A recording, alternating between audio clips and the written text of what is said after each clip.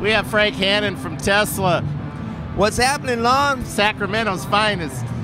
Yeah, I caught a flight down to Long Beach at the last minute and got here, and now you're here. It's crazy, yeah. And the good news is I'm really blown away. But Gibson, my first ever signature model in my 35-year career, Gibson made it for me. Yeah. Congratulations. I can't believe it. How many are they making? It's going to be a limited run to start of 50 because it is one of their higher end guitars. It's going to have a pretty good price tag on it, but it's the flagship. It's my favorite acoustic model. It's called a Dove. I photographed your Dove. Yeah. Yes.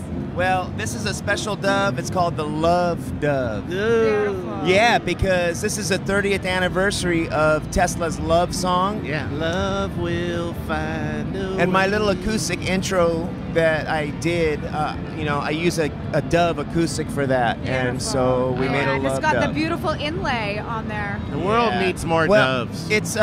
It's made out of thermally aged spruce on the top and then flame maple sides and back, so it really projects, and it's a cherry sunburst color. Nice. And I can't wait to get one for my 65th birthday. My original Dove is missing. It got, and during some hard times when I was going through divorce, I had to sell some things, and my good buddy who's passed away now, rest in peace, Don Bernstein, do you remember him? Yes, I do. He was the curator for Hard Rock Cafe. Yep. And he paid me a pretty penny for it. But then he passed away, and now I can't find the guitar. It's missing. So if anybody's watching this, if you're in a Hard Rock Cafe and you see a cherry sunburst Gibson Dove hanging in there, please let us know it's mine. I want it back. But until then, you get yourself a Love Dove.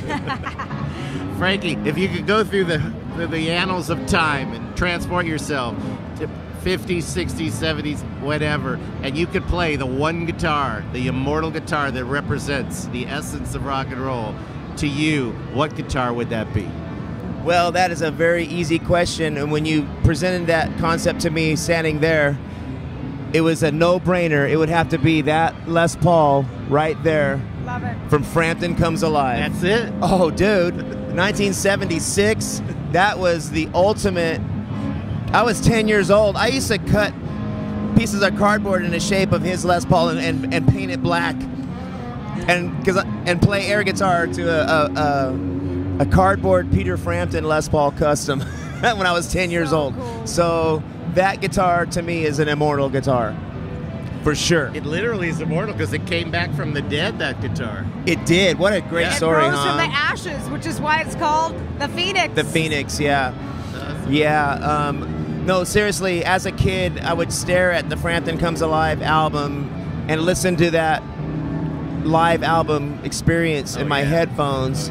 You know, lines on my face and, you know, something's happening and doobie-wah, and I would hear that guitar and see that picture, and that... Who cried? What wine? Where the hell did I die? That's right. So that would have to be it.